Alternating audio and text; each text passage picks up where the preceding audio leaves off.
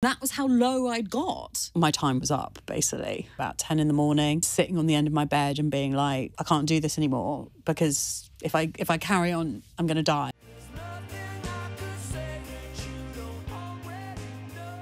Welcome back to Crisis What Crisis, the podcast that aims to guide you towards a more resilient life and whatever it might throw at you. If this is your first time with us, then do please hit subscribe wherever you're watching or listening. It really does help make sure that these, I hope, useful conversations are shared as widely as possible. Today, I'm joined by the force of nature, that is Bryony Gordon. Journalist, author, presenter, podcaster, mental health campaigner, marathon runner, cold water swimmer. There's nothing this woman cannot do.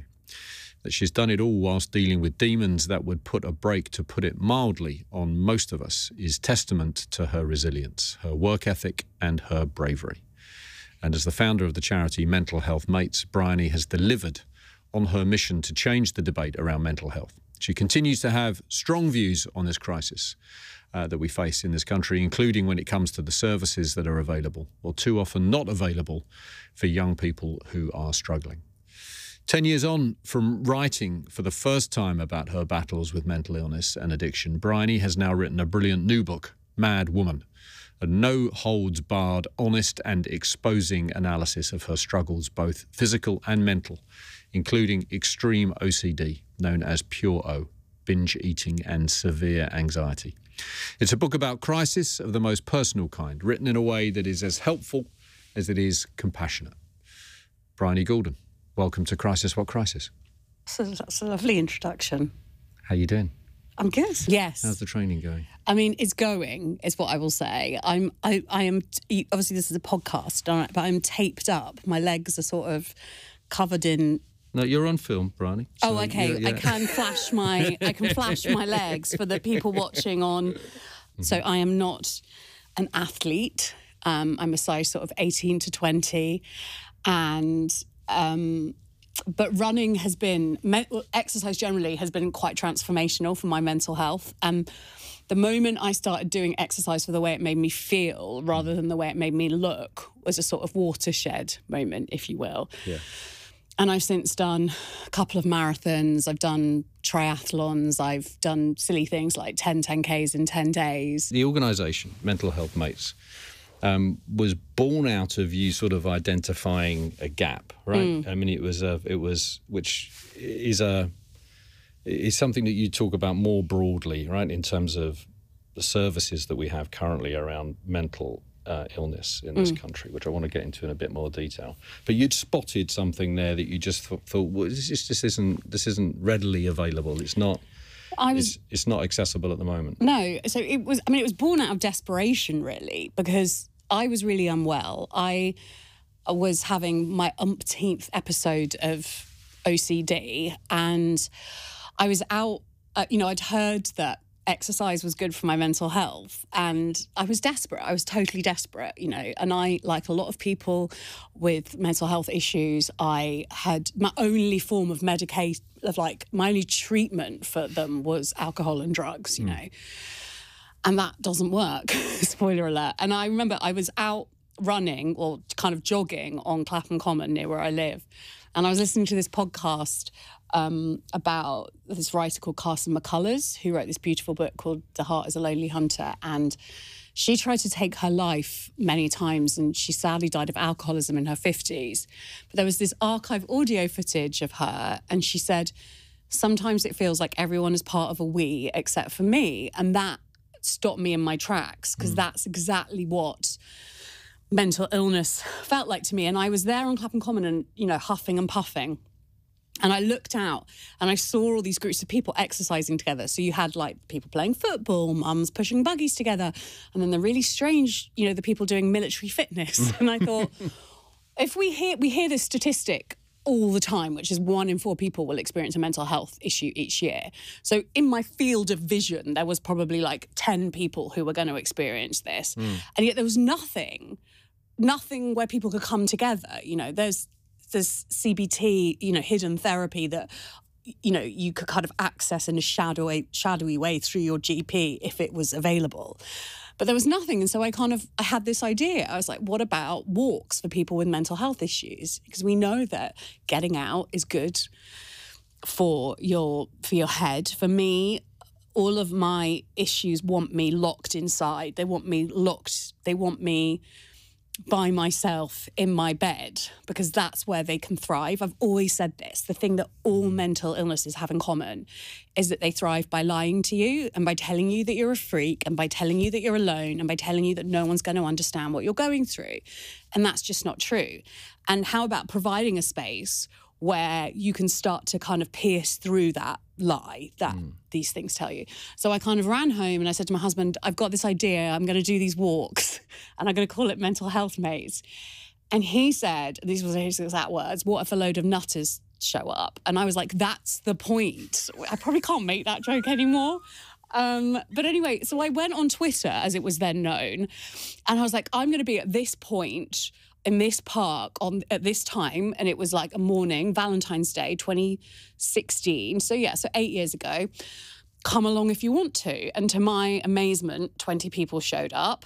And it was just this lovely morning where people were walking around the Serpentine and chatting about, you know, treatment and efficacy of antidepressants and all of those things in the same way that you might, you know, football in the pub. And the thing about it was that because when you're walking forward, you're not looking at each other directly in the eye. It was just a lot easier for people. Yeah. And so we did it again. And then people got in touch and were like, I'd like to do one in Leeds and someone would like to do one in Manchester. And here we are 8 years later, and it's in 150 towns and cities across the UK. And we have all these incredible walk leaders. And what Mental Health Mates does now is it provides the training and the resources for people to set up their own walks in their own communities, and get some kind of power and agency back over their own mental health. And amazing. Yeah. Well, congratulations with it. It would be a gross understatement to say that a mental illness is an issue that's close to your heart. I think anyone who's listening to this is already getting the idea, I think. But it's an issue that's dominated your life since you first developed OCD as a young girl. Can you tell us, please, just give us an idea of how it first manifested and what happened in that immediate period after? So OCD, I mean, so this was the early 90s. And obviously there was no chat about mental health at all. And I remember I'd gone to like the Smash Hits poll winners party. It was like the big thing. And I was like 11 or 12 and I just had the best time. And I remember, and I went to bed that night and I woke up the next morning and I'd had this dream that I was dying of this incurable disease.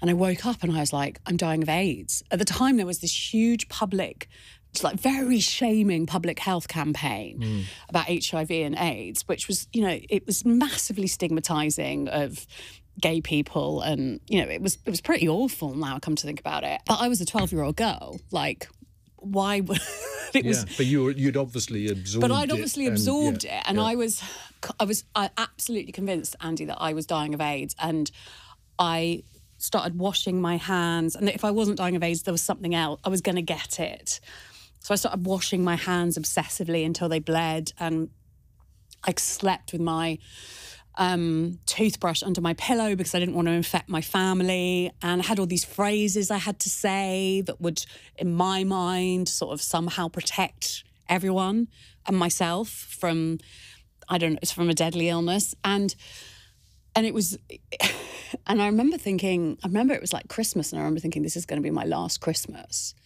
You know, this is my last Christmas, and I couldn't believe it because I was so young. And so you talked to your mum was the first person that you spoke to, but not until many years later. Years later. Yeah, we're talking like 5 years later. So you later. kept this inside for how long? Well, it was weird. It was like a period of about 3 months, and it was like just as quickly as it came, it went. And then, and I think probably my parents thought that it was just, you know, like a phase, because, you know, young people go, you know, you're hormonal, and You know, the thing is, it could have just been a phase. Everything we know about mental illnesses, like physical illnesses, they're very treatable if you catch them early, and if they're not, they kind of snowball and become bigger and bigger. And as that was the case, and that's not any judgment of my parents, by the way. It just wasn't something and I didn't know it was a mental illness. There was no conversation around it. Well, no, people's minds weren't open to... But also, I don't know, like, I look back, and I write about this in the book, there were lots of weird things. Like, I remember genuinely, really believing that I might be pregnant with an alien from, those Sigourney Weaver, like, I was terrified that I had this strange thing inside me. And it was only really when I was writing Mad Woman that I thought, that's a bit, and it was essentially, I remember my therapist saying, well, that was sort of a psychotic episode. And I think, God, like, I was really unwell, but it was just, we didn't, it just wasn't talked about.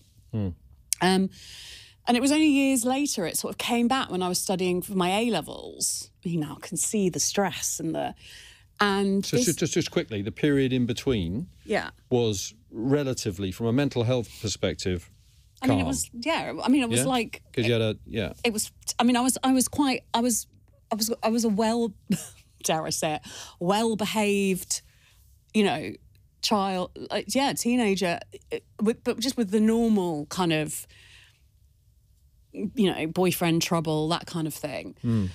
And then at, about 17, just before my A-levels, it came back.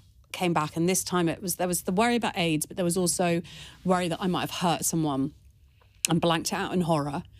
And I started like reading newspapers to check that no one had been murdered or hurt in my like local area. I don't know what, and it was... And and then I had a much young. I still have a much younger brother, and I was worried that I might have done something and hurt him and blanked it out in horror, and it was just horrible, and weirdly. And were those sort of thoughts that stayed with you? They were so. Or were they periods where that's you're having those, oh my God, have I killed someone? I need to check the papers. Do you then sort of emerge from that into some... No, they were more or less solid. And I remember it was pretty awful. And it was, again, getting back to that thing of, like, I can't leave the house. And it's nightmarish. And then at the time, there was this film out. I mean, this is where it's so interesting, just, like, how lucky I feel at the time. There was this film out called As Good As It Gets. I don't know if you remember it. I do remember Jack it, Nicholson in it. Yeah, and he very good film. Yeah. Played OCD for laughs. Yeah. And he won an Oscar. And I remember he stepped over each, he kind of went over each, Couldn't walk on the cracks in the pavement. Yeah, exactly. Yeah. And he played it for laughs. And The Guardian had this big piece about OCD is actually very serious. And these are the way it manifests. And I remember my mum left it out for me. So she must have noticed something. And I remember reading it and reading about this type of OCD whereby you worried that you might have killed someone or hurt someone or done something terrible, molested someone. And it talks about intrusive thoughts and this type of OCD called pure O. And it was like, I couldn't believe it. Like, I couldn't believe it. I was like, that's me. And the OCD being what we call the doubting disease, it then went, but is it? Or are you using this as an excuse to oh God, just thinking about it makes me kind of tear up. And I remember... And tear up because you can still feel what you felt. Yeah, and it was like so terrifying. But I remember, I think also feeling really sad for that version of me that I kind of just thought I was weird and I was faulty. And now I can see that I wasn't, that I was just a very unwell child, but it was like... So do you look back at that period then as a missed opportunity? Because there are a number of things in your story where you could say, well, if things had gone differently, you'd have reached the sort of level of self-awareness that you have now a lot sooner. Yeah, of course. But I mean, you can't, I can't think like that because that isn't what happened. And in a way, I had to go through a lot of pain, but I've had an incredibly blessed life and I've encountered the most amazing things and been able to experience the most amazing things because I did miss, those opportunities weren't missed. So you're ultimately an optimist, aren't you? I'm wearing a T-shirt saying it. I'm not. I'm actually ultimately a pessimist. Like my default setting when I wake up, like this morning, Andy, and like every morning I wake up and I go, how can I not do the things I'm planned to do? Because And when you go to bed? I feel much more optimistic. I'm like, phew, I got through another day, but I'm in fear. I'm in constant fear. Like that catastrophe is just around the corner. Right.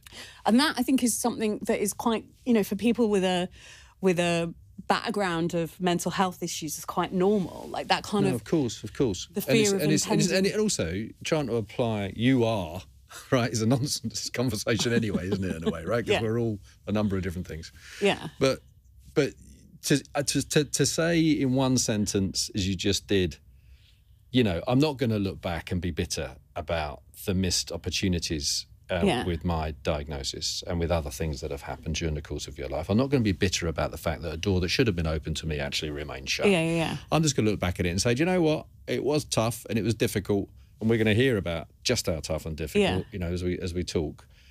But that could take you into a really dark place. That could absolutely tip you towards bitterness, and it hasn't. And that's what I mean about you being optimistic. Yeah, but I can't. I'm not.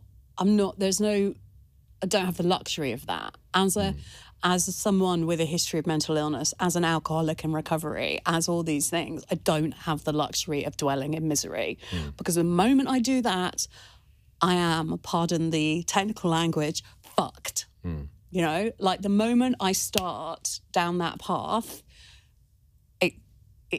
I'm going to a very dark place, as you said. So I've learned, this is something I've had to learn, I can choose to focus on the negatives, or I can choose to focus on the positives. And when I choose to focus on the positives, it's hard. It's not something that comes naturally to me, but I definitely, end up feeling a lot better for it. And my brain, as I said, like if you think about, in movies where The Rock has to defuse a bomb, and it's like, I've said The Rock just because I'm obsessed with The Rock, but like, anyway, some action hero, and he said, you've got the wires are, the wires are connected. Don't cut the wrong colour. Yeah. And I feel like I was born with my wires, the colours were wired the wrong way, right? So I wake up and I want to go back to bed and I want to hide, and I think something terrible is going to happen that day. Like that is instinctively how I feel. It's how I feel right now. It's how I feel today. When I'm in like book promo or whatever and the eyes are on me, I'm like, something terrible is going to happen. I can't just enjoy life because that's just the kind of mindset of someone with a history of mental illness. So I have to do, from the moment I wake up, it's like, what can I do to kind of prove that wrong? And that every day, that is my battle, and that is my I have to kind of employ a lot of little things to kind of show that that's not actually the case, because every day until today of my life, nothing, these are strategies that you're running in your mind to keep yourself. Yeah, but the impending doom hasn't happened because I'm still here and I'm talking to you, and the world is still spinning. And not just the world is spinning. You've created brilliant work. You've made a proper difference to people's lives. Even if we just look at mental health mates, that has had a ripple effect across God knows how many lives, families, individuals. Are you able to kind of feel proud? Sometimes, yeah. I think I'm getting to that point where I go, oh yeah, look, you've done enough. You don't have to, you don't have to prove that you're a decent person. I think sometimes a lot of my work is about proving I'm not a bad person, because that's what OCD does. It tells you, it wants you to think you're the worst person in the world. And I'm just objectively not the worst person in the world. You and I both know there are far worse. But also, for me, it's about going, life is it's more nuanced than that. And we live in this very binary, almost like we don't live in the Marvel universe where you have goodies and baddies. Do you know what I mean? It's learning that there are bits of me that are bad, and that's okay. Yeah, of course. Because we're all flawed and we all fuck up. Yeah. So I'm like feeling like a total idiot for saying you're an optimist, even though, frankly, you've walked into me with a T-shirt with it written on. So I've obviously absorbed it sort of subliminally. No, but this is my... But isn't it also the case, though, that of all of those things that you're wrestling with every day, you know, one of those things is also an optimist, right? Because that's what I'm interested in talking about that with you, because the resilience is unbelievable, you know, in your story. It's self-evident and unbelievable layers of these crises that you still manage to punch through. So isn't that part of you as valid as the other more difficult voices that you're wrestling with? I haven't thought about that. That's a nice thing to think of. But I am we are all many parts and many different things. Yeah. And essentially, I guess... Internal family OCD, system. I can't... Schwartz, isn't it? I guess... I think that's the idea, I think, isn't it? That all of these things are... Acknowledging all of your... And equally valid. Yeah. And I think OCD is... as you know, like in an ideal world, sorry, my phone, my Apple Watch is telling me to stand up and move around. That doesn't help. I mean, feel free. It's all right, I'm quite comfortable. OCD is like a mechanism of checking that you're safe, I think. Yeah. And fundamentally, inside me, there's a Bryony that knows that I'm safe, but needs to just double check, you know? I'm saying more than safe, though. I'm saying brilliant. Oh, thanks. That's very kind. Because it's evidenced. Never mind, in my opinion, it's perfectly evident. Your book being the latest example. Anyway, let's move on. I think I'm right in saying that after that initial bout of OCD, your symptoms faded. Well, they faded for a few years. Sorry, after the return of the OCD, I should say that it faded again post A levels. Yeah, is that right? Yeah, it didn't stay continual thereafter. Well, I guess it's always been a sort of ticking thing, it's like a Dido album at a dinner party, you know, just quietly in the background, and then it's kind of come in and out over the years in different ways, you know, with differing intensity. So, give me an example of when it really hit hard again. Well, throughout my 20s, I was working at, I still am working at the Telegraph, and it was just kind of there, you know? It was like, but I guess because by that point, I discovered alcohol and drugs, and boy, oh boy, did they help me to motor forward for a while there, you know? It was like, that was how I sort of shut the voice of... I shut that sort of questioning voice out every night by just getting on it and becoming gregarious, fun Bryony, you know. And that's do you now understand that to have been a sort of slightly chemical thing as well? I mean, obviously you were taking drugs, so obviously it was and drinking. Yeah. But you remember that period now as, okay, it actually just sort of worked very directly, right? If I go out and get hammered, I'm just not going to have to, and that voice is going to disappear. Yes, and also... And it was that sort of straightforward for you. So it was like putting on a sparkly dress and being like, I can be the person I've always wanted to be, who has no self-doubt and has all this confidence and can go and be this sparkling human, you know, and it did. And I always say this with alcohol, like, it worked really fucking well until it stopped working, you know, until it didn't. And I'm sort of grateful to alcohol and drugs in a way for that, because I don't think I would have... sometimes there are points where I look at, in the years since I've got sober, right?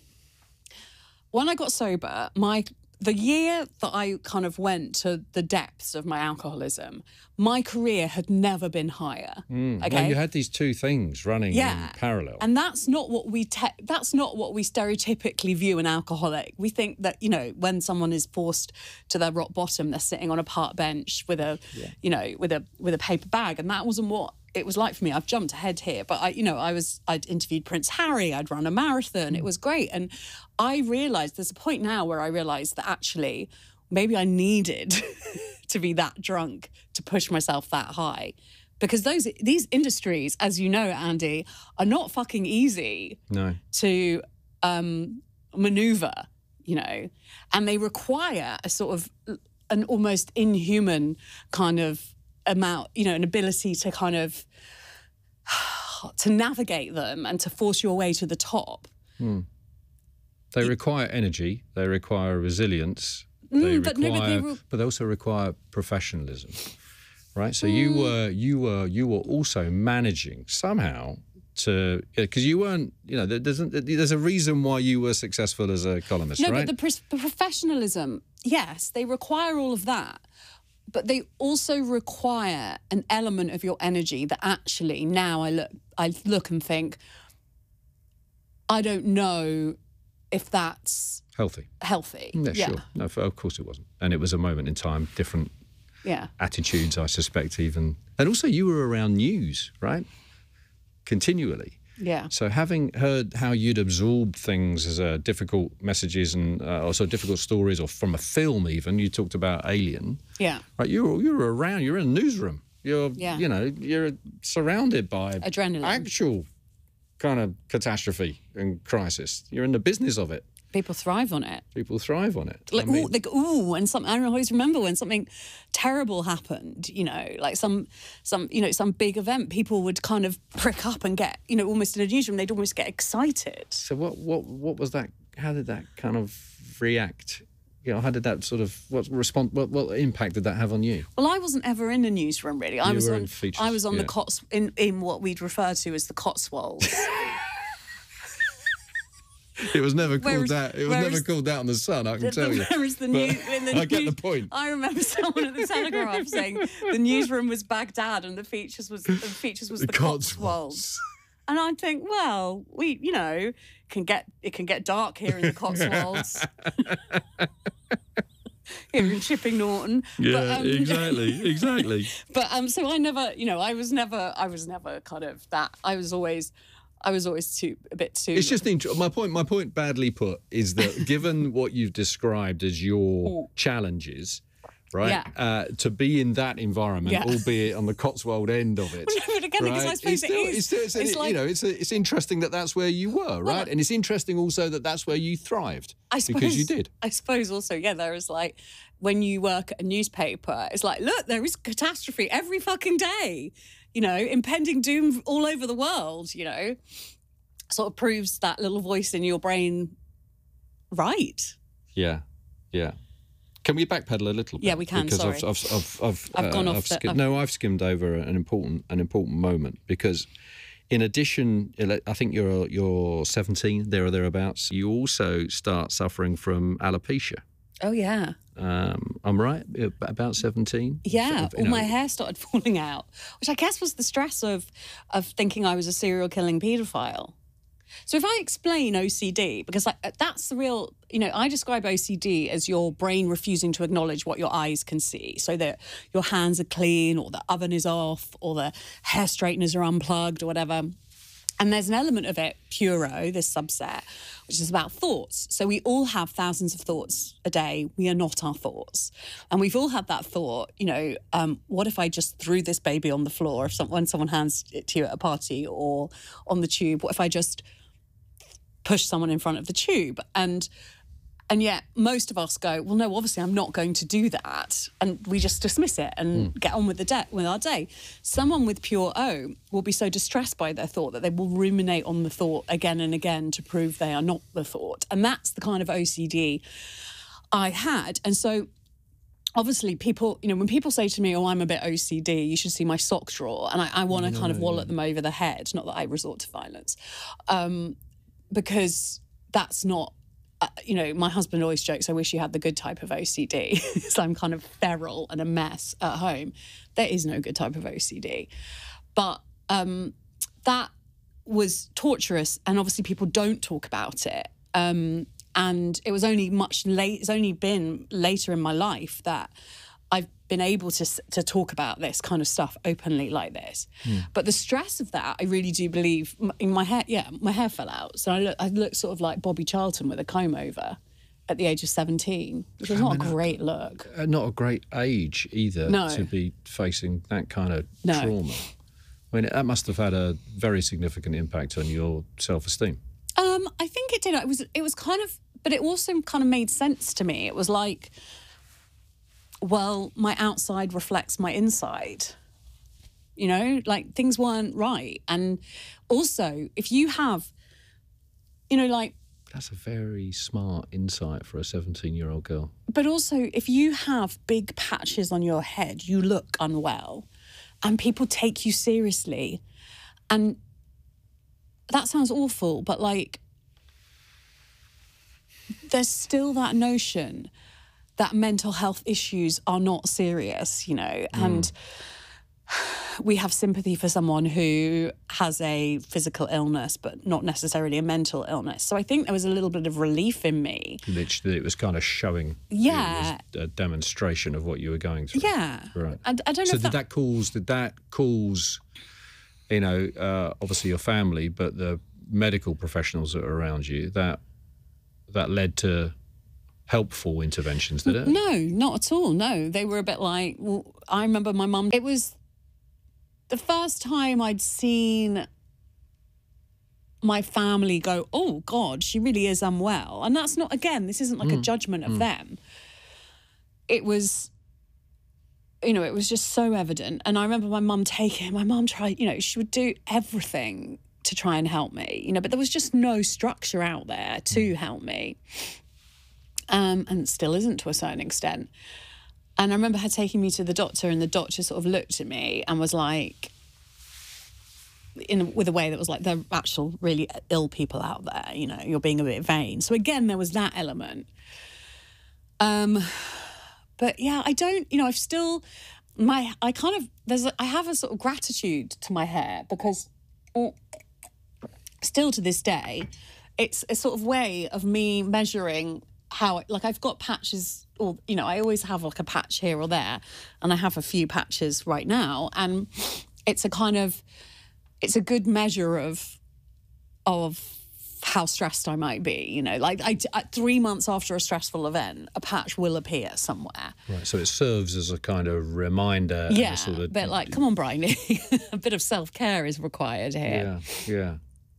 And just optimist is not the right word. We've discussed that, and I won't go back there. It's all right, we can go. But there is a, I don't know what the word is, but here's another example, right? You say I'm grateful for the issues that I had with alcohol. I'm grateful for the alopecia. You're certainly a grateful individual, but that's for sure. But that is solidly because of sobriety. Yeah. And having a programme. Yes. A 12-step programme. Yes. And you've been able to get there. Yeah. And you've been sober now for... Nearly 7 years. Nearly 7 years. Yeah. Congratulations. Thanks. Let's move forward with the story. Yeah. You've done some incredible work advocating for body acceptance. We've touched on it already. Your marathon running. I mean, you run the London Marathon in your underwear in 2018. Yeah. You've also spoken about how Instagram has been a very useful tool for you. But you've also had a lot of criticism, a lot of hate on social media, right? Yeah, well... How did it's obviously net positive. You see it as net positive, right? For sure. It's interesting. I get a lot of love on Instagram. It's 99% love. Yeah, on other... But through other platforms. Through other platforms, yeah. So how do you deal with that? I mean, there's not a lot of it as much as there was, I suspect, at certain points. No, there's still a lot of it. And I think that, I mean, just the other week, I had the most terrible email from someone that just was talking about how disgusting I was. And there's a lot of judgment, like a lot of people who like this, they say this running challenge is a terrible way to lose weight. And I go, well, it's not a way for me to lose weight. It's something completely different than that. And yeah, there's I think that a lot of women who are in the public eye, and I'm not that public, but, you know, who step onto mainstream media platforms get a lot of abuse that is sort of normalised. And I really use it as fuel and as a sign that I need to carry on doing more of what I do. And I have to be, the way I deal with it is I have to be really mindful that these people are not representative of most people, even though they look like it in a comment section. And they're loud. Because they're louder and they shout everyone else out. Yeah. And then, so it's like the bullies kind of think that they're... Well, it is, yeah. And I have to remember that that's not actually indicative of people and, you know, most people. And did that take you a while to work out? I mean, in the first sort of phase of you know, getting those kind of emails, those kind of messages, what was the instinct given the... Yeah, no, it's still something I really have to tell myself, because it's still not, you know, you see these messages and you think, God, everyone hates me. Of course, most people aren't fucking thinking about me, Andy. Do you know what I mean? It's all about them. And in you know, we're newspaper people. You know, this is pre-tech. You know, changes in technology. These would have been letters written in green ink. They would have been letters sent in. Right? I do think it's really interesting where we go next, because obviously the comments underneath, you know, on newspaper websites create a sort of engagement, but I don't think you can. I also think that they can, when they get nasty, which is the case with, you know, on any newspaper with any woman, that is what happens. And I just think it's gross, and I think there needs to be some sort of, you know, these are things that people who in real life would never, ever dream of saying something. And they're probably very well brought up, you know. Yeah. But there's something about the internet and that space that turns... Well, it gives permission, and it's a platform, and it allows people to broadcast in a way that they didn't have before. Where are you on the impact of technology on young minds? Obviously, you're a mum of a young daughter. Yeah. Where are you on that? I think that in 20 years' time, we'll look back on the way we use phones and social media in the same way we look back at adverts for smoking. You know, or maybe not wearing a seatbelt. Yeah, I think we'll be like, ooh, I cannot believe we all used these devices with absolutely no boundaries. I have to be really careful myself. I think I can talk all I want about not giving my daughter a phone, but if I'm on my phone the whole time, it doesn't make the slightest bit of difference, you know? Because you tell her it's work. You know, I've got to do this. Who cares? That's what she's seeing. It's my work, yeah. So I really have to be very... But also for my own mental health, if I'm looking down and inwards, I'm not in a good place, you know, or constantly. I want to be looking up and out, because actually the real world is out there and it's not in my phone, you know. So I think it has some amazing positives. So it has enabled people to, you know, the mainstream media have been forced by social media to use a variety, you know, to basically embrace diversity, you know, in a way that they would absolutely not have done were it not for social media. And I think that's fucking brilliant. So that's great. But I think the sort of addictive elements of it, and these things are absolutely designed to be addictive in the same way that cigarettes were, is where we have to be a bit careful, because they, you know, the kind of likes and, you know, seeing things like how many views a video has got, or these are all... The whole thing is they're all working it's addictive in a way that perhaps other things, even more so, you know, than... Well, they're all working on the same dopamine receptors. They are. What do we do about it? I've got no idea. I think we talk about it. You know, we keep talking about it, and my daughter's not gonna have a phone until she's in year 8, and then it'll be a dumb phone. Yeah. Which is, that idea is getting pace, is getting momentum, isn't it? If you were your daughter's age, and you'd had the same reactions, which you know, obviously you will have done, right? For the sake of this argument, right? You're having the same experiences, you're having those same appalling moments as a young girl. Mental health issues.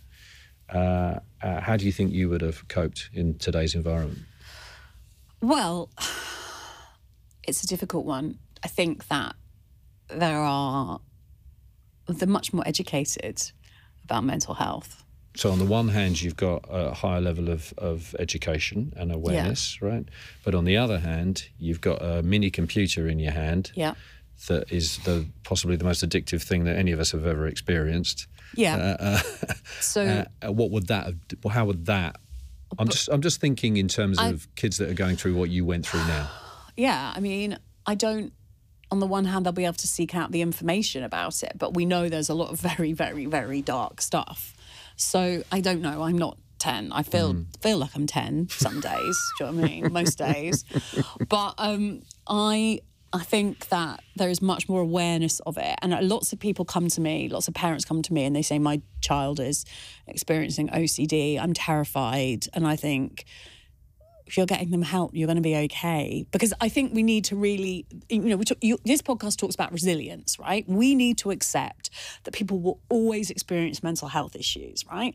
And I cannot protect my child or anyone from experiencing mental health issues, right? These are sort of things that happen in our brain, which are often entirely appropriate.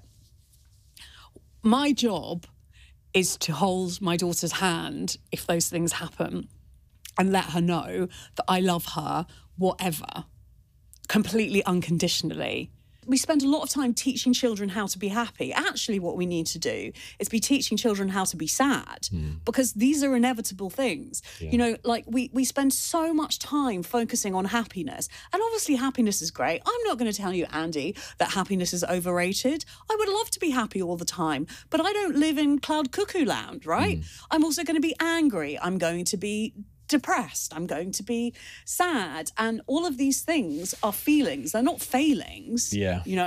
And what we need to do more is instill in our children, instead of saying don't cry, don't be silly, sit down and go, well, maybe you do need to have a cry. Should we talk about why you feel like this?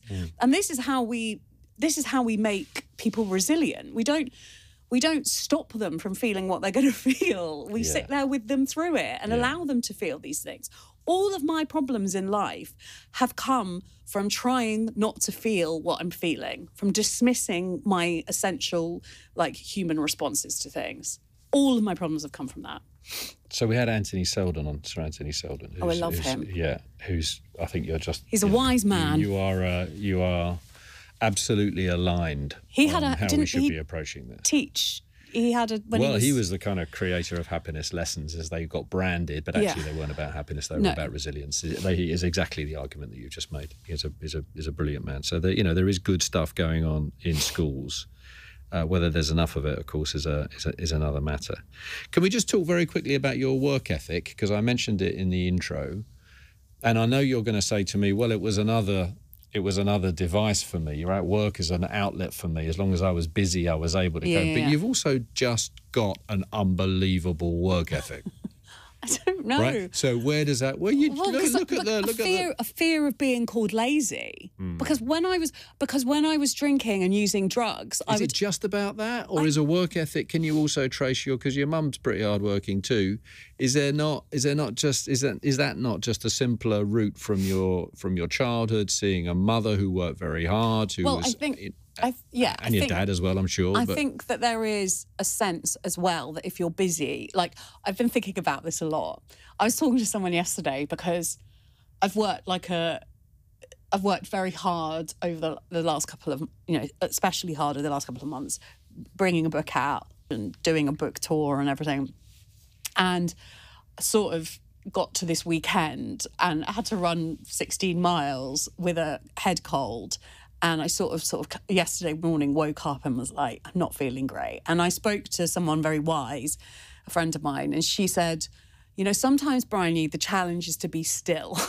And I thought, oh, yes, that's true. The challenge is to do nothing and to say no. And I people please a lot, right? So for me, I think there is an element of workaholism, right? And if I'm being really successful and if I'm pleasing people at work, then I'm okay, and that works to some extent. But there's a point where your body goes, can we just have a lie down here, please, Bryony, Yeah. And I think for me, it is, I think a lot of us, I grew up with that notion that busyness equals success. You know, and I'm starting to question that a bit now in my 40s because I do want to lie down a bit more. Yeah.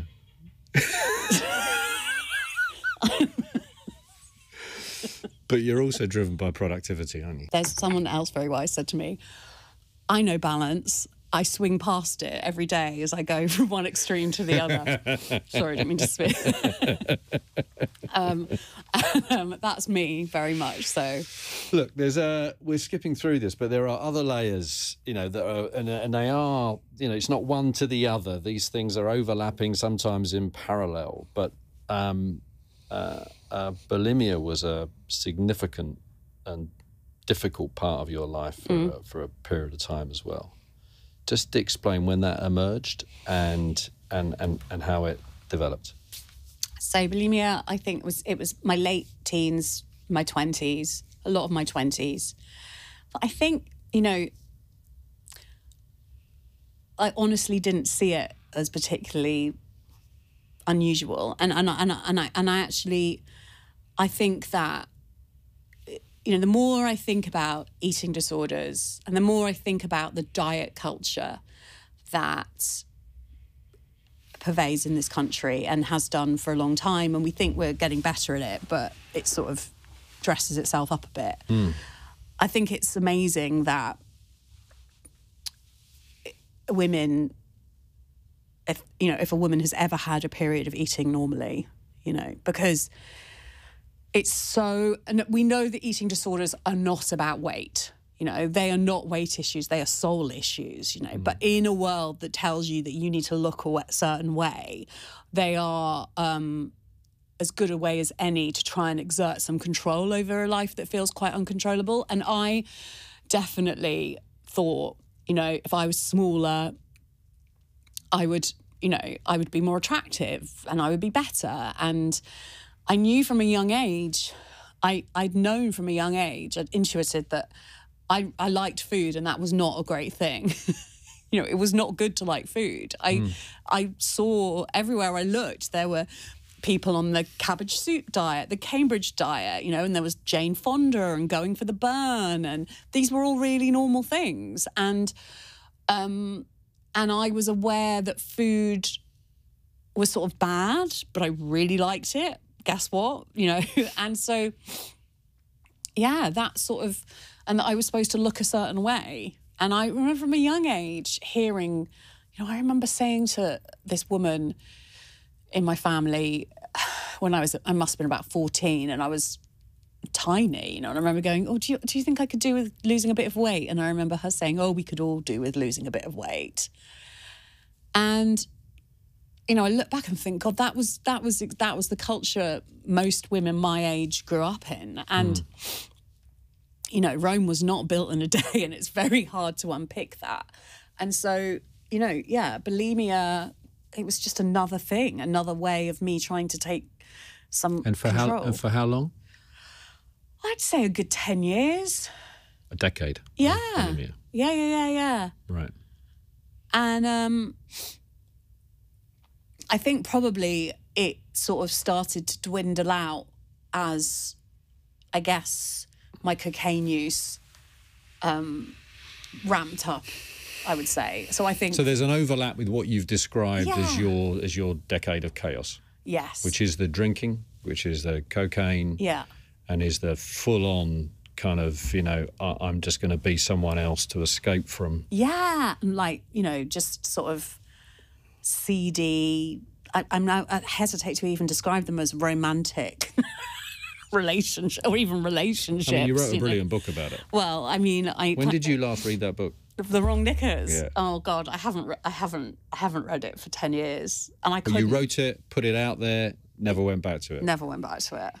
I couldn't, because it is the most astonishing kind of. It's as an exercise in sort of, you know, a self-exposure, if I could put it that way. Yeah, but I mean, it's brilliant, and it was a huge success, and I can absolutely see the part it played in your you know, horrible word, journey. But it's interesting to me that you haven't gone back to it at all.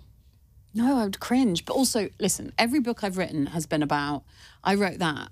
I literally had a tiny baby in my arms. I signed the contract 2 weeks after my daughter was born. And I was like, I thought I was in a different world, you know? I was like, well, I'm not. I'm safe. I have this nice husband. I have a flat in Clapham. I have a baby. I have a bugaboo, you know? And I wanted to let other women who felt a bit chaotic in their 20s feel, you know, like there was hope. You know, and for me at the time, hope was a husband and a child. And obviously that has changed. And there's a kind of cringe element there. But I thought I was, you know, there was an element of, well, I was through that so I could write about it. And of course, I was little did I know, I wasn't really through it. I wasn't through the drinking and the drugging, you know, but yeah, but also it's, you know, it's just a true reflection of what my 20s were awful. You know, they were really chaotic. And I sort of turned them into it was a sort of like performance. I'm not going to say art. I'm not going to say performance art. But I did, you know, there was a good way of like, oh, this terrible thing's happened. I'll turn it into a joke and make people laugh the next day. Probably while I'm still high, you know. And then so you write the book. It's an enormous success. Yeah. Your profile raises. Yeah. Right. You're building a brand for yourself very successfully. But there's an awful lot of other stuff going on. Yeah. That you're not talking about, that you're not writing about. Yeah, the OCD, namely. Exactly. So how were you? How was that impacting you? The fact that you'd kind of got out there, but you knew that there was an awful lot more that you were dealing with, and but it wasn't even, you know, like I don't think these are kind of conscious decisions. You know, you're just like, it didn't occur to me that anyone would want to read about OCD. You know, like, why would anyone want to read about this weird part of me? They don't want to know about that. And I remember about 6 months after the book came out, having just a complete, you know, the OCD had come back and it was the worst this time because it was like, maybe you've hurt your daughter. And I remember being at work, I remember being in the Telegraph offices. And I was drinking. I mean, I wasn't drinking in the Telegraph offices, but I was, you know, my way to deal with it was like to open a bottle of wine, you know, once my daughter was asleep, and just sort of like, so I was kind of perpetually hungover. And I remember just being at my desk and just starting to cry because it was so tormenting. You know, my brain was like, what if you hurt your child? And I was like, I can't do this anymore because this is now not just about me, it's about someone else.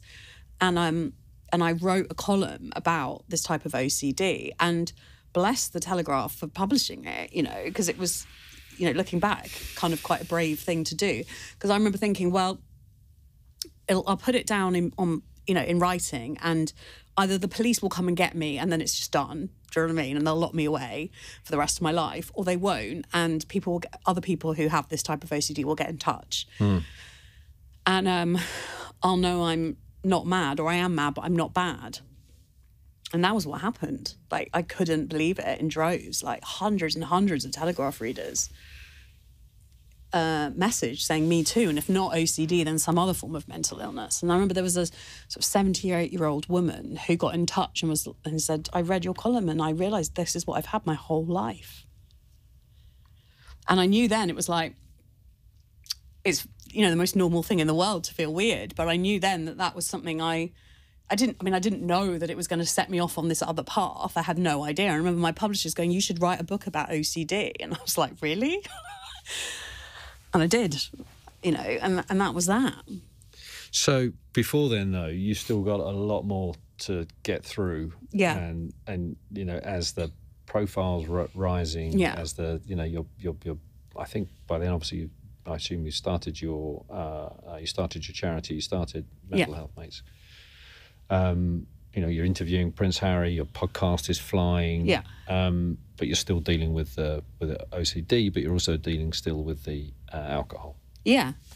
Tell me how that try and give us an idea of when you sort of hit bottom, if you like. So I wrote Mad Girl, I wrote about OCD, and I was kind of really catapulted into this world of mental health activism.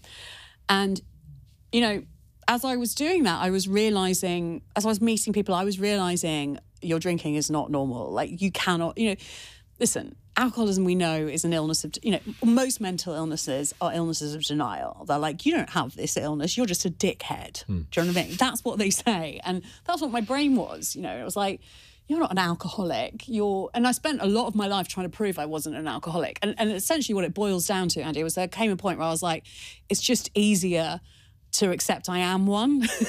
But there were some properly dark moments. No, there were some really dark right? moments. I mean, I was going, and I think my career was like that. So I remember, and I've written about this, interviewing Prince Harry and then going on this bender and like, what just happened? Like, what did he just tell me? What's going on? And I was taking cocaine and I was telling strangers about this. And I remember sort of coming home the next day and my husband being like, where the fuck have you been? And you are going to destroy your career if you carry on like this. And I knew that, I knew that. So while this big thing was happening, I was like, I'm a fraud. I'm a terrible human being because I'm talking about openness about mental health. And yet I'm behaving like an absolute, I don't know, like an alcoholic. And I remember running the marathon for Heads Together, which was the William and Catherine and Harry's mental health thing. And then, quite soon after being like, I can't do this anymore. I can't do this. There was an appalling incident as well at a friend's 40th birthday, right, that you've written about. Yeah, where I sort of came to and there was a man... it was something I shouldn't have been doing. And I can't, I don't know if I wouldn't have written that book now. I kind of, talking about that stuff is... Of course. But I know it's helped a lot of other people because this shit happens, like life gets dark and either we want to help people who find themselves in these kind of situations and we want to help them move into the light or we don't. So I made a decision to write about that incident whereby I woke up and I came to and there was a man with his head between my legs and, and I was like, and this man had been giving me cocaine all night and I was like, I probably told him that was fine, and that was how low I'd got, Goodness, bro. And that knowledge that there were people that knew more about me and what I'd been up to than I did because I was in blackout or I was high or I was, and that was the sort of, that's where alcoholism and addiction had taken me. And I had this knowledge. I was like, I knew I'd started going, I'd gone about 2 years previously. I'd found myself going to an AA meeting in my lunch break. I'd been sitting there and I'd Googled AA. And, you don't find yourself in an AA meeting by accident unless you've taken a wrong turning to a church choir, and I hadn't. But I was like... But you weren't engaging. I was like, no, these people are not like me. I was like, who are these weird people that are being kind to me and smiling? They're happy. They can't be like me. But so I had this kind of... There's a saying in recovery where you have, a beer full of belly and a head full of recovery. And they're very bad bedfellows, And once you've started going down that route, drinking is just awful because you're like, I know I shouldn't be doing this. So I had, I'd done a fair bit of going to meetings and things. And, it was about a week after that, 40th birthday party. And then I went out again and I was like, I knew I had to drink all of the alcohol and take all the drugs in London because it was like, my time was up, basically. Well, you were on a proper path to... Yeah, and I had this like crazy night. And I again went AWOL, and it was not what a mother of a 4-year-old should be doing. And I remember coming home at about 10 in the morning and sitting on the end of my bed and being like, I can't do this anymore because if I carry on, I'm going to die. I'm either going to die by choosing to take my own life, or I'm going to die by choking on my own vomit or something, or falling off a balcony or something, pissed.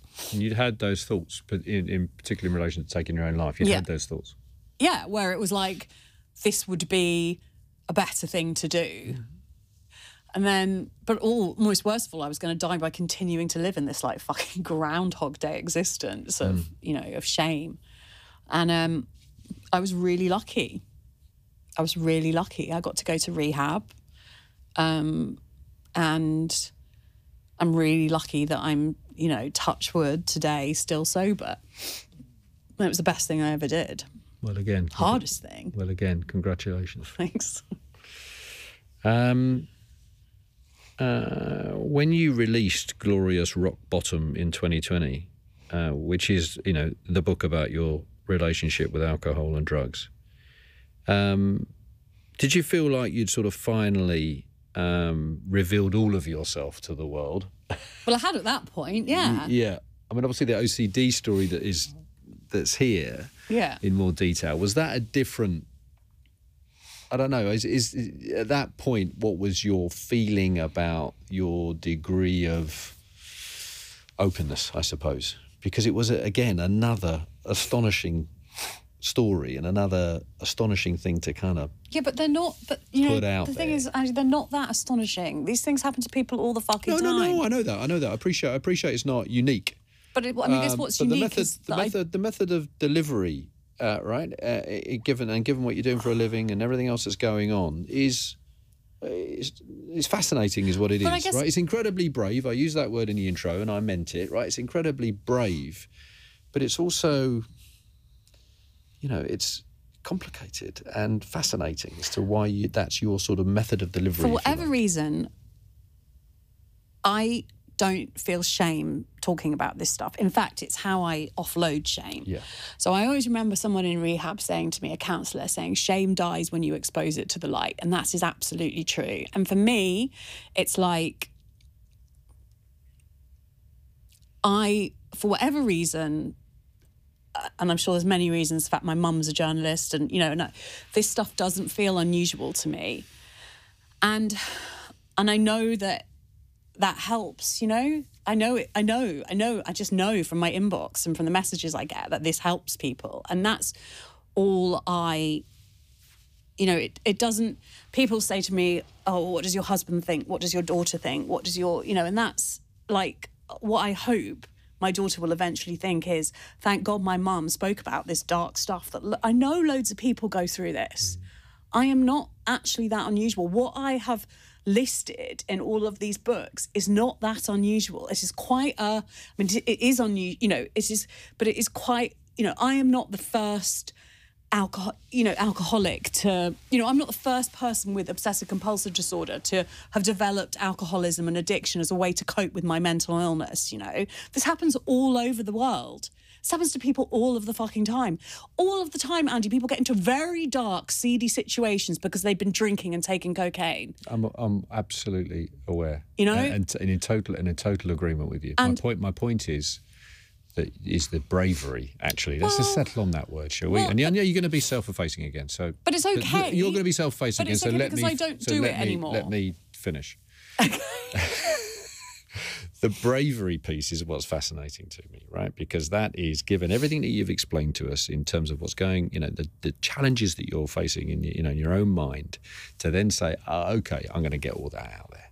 I'm going to put all that out there, right? Is fascinating and is incredibly brave, and we'll leave it there. Okay. Before you start disagreeing with me. I'm skipping through, and I'm doing it all with intent to a degree because people need to read this book. But one thing I do want to talk about before we finish is another moment of crisis for you. Towards the end of 2022, you collapse in your kitchen, and you later discover that you had an arrhythmia. Tell us what happened, what effect the discovery sort of has had on your outlook. Well, again, I think the interesting thing about that arrhythmia, it's a bit like the alopecia. I think it's a really fascinating way of my body telling me to slow the fuck down. Okay, so I realised, like a lot of people during the pandemic, I slipped into a depression, and And it was the first time I'd experienced a depression and felt that everyone else around me was depressed too. And I realised, it was the first time I realised, oh, it's appropriate. Depression is appropriate because we're all locked down, you know, our lives are on hold. And it was the first time I started to think about how a lot of mental health issues, rather than being, you know, you being a freak for having them, that maybe actually the mad among us are actually the most sane. Their brains are reacting appropriately to, you know, to things that are happening. Case in point being OCD and mums, you know, with newborns. You know, it's a very elevated way of trying to keep the baby safe, you know. And I think that you know, you think, oh, mental health campaigner who I wasn't ready to acknowledge that I was in a bad place with depression and OCD again. And there was binge eating as well. And there was all sorts of things, because I think I'd got to this stage where I was like, I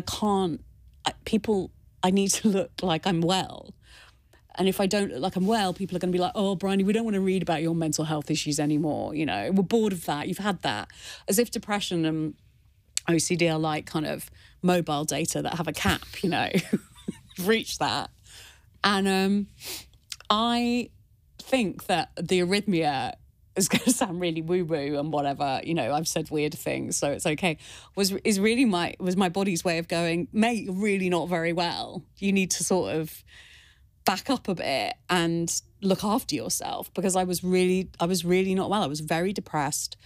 I had the OCD had really got its teeth back into me.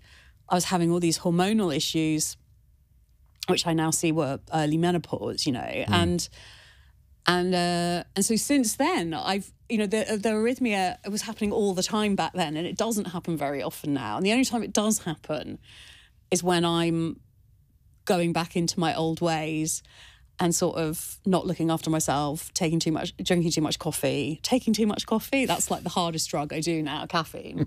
And it is a hard drug. When I'm stressing, when I'm sort of getting into that sort of workaholic thing, that's when it will kind of kick up. And so I guess for me, it's that kind of, I think life is fascinating, and it's a constant journey, without wanting to sound like a sort of X Factor contestant, of learning. And the reason I wrote this book was because I wanted to show the messiness of recovery, partly, you know, because we need neat narratives, don't we? We like a neat narrative, like a neat beginning, middle, and an end. And we want our books to be like that too. So I would love it that I'd just written Mad Girl, I've got OCD, and I'd found a cure for it, and I'd walked off into the sunset and lived happily ever after. Unfortunately, life does not fucking work like that, you know? And that's what I wanted to show with Mad Woman. And there have been a couple of, like, you know, some quarters, the usual quarters, that have criticised and going, oh, well, you know, that I have to be unwell to have a successful career. And I don't think that's true. I think it's the opposite. It's in the constant realising of these strange kind of coping mechanisms that my brain employs, and sort of writing about them and calling them out, that I get well, you know. Exactly. And it's, you know, I'm going to finish by reading one paragraph from your book. So to set the scene, this is towards the end of the book, right? And we don't want to give too much away, because we want people to go and buy it and read it, which everyone absolutely must do. But you go to a retreat in Haywards Heath and you are dancing. Somatic exercises, I think, is the way to describe it. I'm glad you picked this. I'm guessing. Yeah. with a group of other women. And you say this, objectively, I've never actually looked madder. But something dawns on me as I watch the other women holler and howl, and it is this: I am not mad. I've never been mad. The OCD, the alcoholism, the alopecia, the eating disorders, the depression, the endless fucking anxiety, they were all completely appropriate. They were my brain trying to show me what was wrong with my life. They were a complex response to a very simple truth, that I have never accepted myself as I am. I think that's a really important paragraph. I think that's my favourite paragraph of the whole book, so I'm really glad you chose that. Great. Well, that's good. Sort of sums it up. That's you don't great. need to read any more of it. It's an important paragraph, but it's a very, very important story. And congratulations on the book. Congratulations on everything that you've done. You're amazing. Thanks. And thank you for sharing it all with us, Bryony. Oh, it's been a pleasure. If you've enjoyed this conversation with Bryony, please do give us a rating and a review. It does help enormously. And if you hit subscribe, wherever you download your podcast from, you will find a lot more useful crisis conversations. You can follow us on Instagram and TikTok, and you can watch the full episodes on YouTube. Just search for Crisis What Crisis Podcast. You can also find full transcripts of this and every episode we've recorded on our website, crisiswhatcrisis.com. Thanks so much for joining us.